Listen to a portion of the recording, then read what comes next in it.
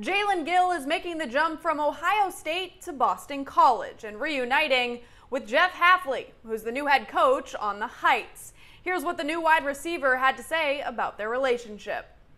I already had a solid relationship with Coach Hafley, Coach Stern. I really had a good relationship. I meant with everybody on staff. Hafley came up to me a lot during spring ball last year.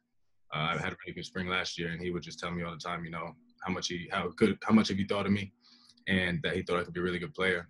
And once I decided to look elsewhere, like I said, he was one of the first coaches, if not the first coach to reach out to me.